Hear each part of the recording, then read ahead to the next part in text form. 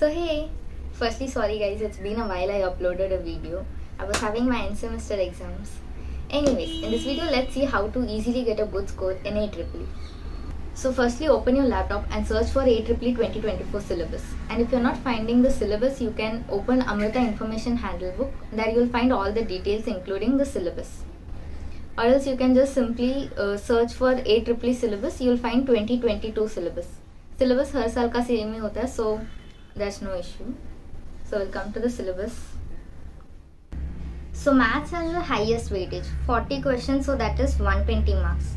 I had maximum questions from relation and function, probability, matrix and complex numbers. And 30 questions from physics, that is 90 marks. And 25 questions from chemistry, that is 75. And 5 questions from English, that is 15 marks.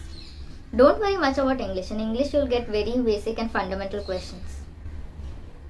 Focus more on binomial theorem, complex number, differentiation, integration, differential equation, matrix, determinants, quadratic equation, sequence and series, vectors, 3D, conic section, electrochemistry, solid state, electrostatics, organic chemistry, periodic table.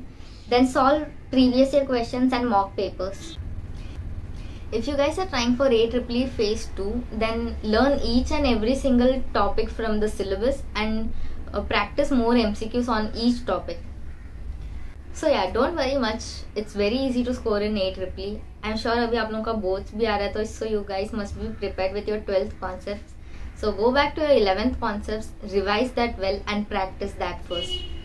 Then for us, maximum questions came from 11th standard concept. So revise really well, practice well, and I'm sure you'll get good score. And all the very best. Many more videos are lined up. So stay connected. Bye.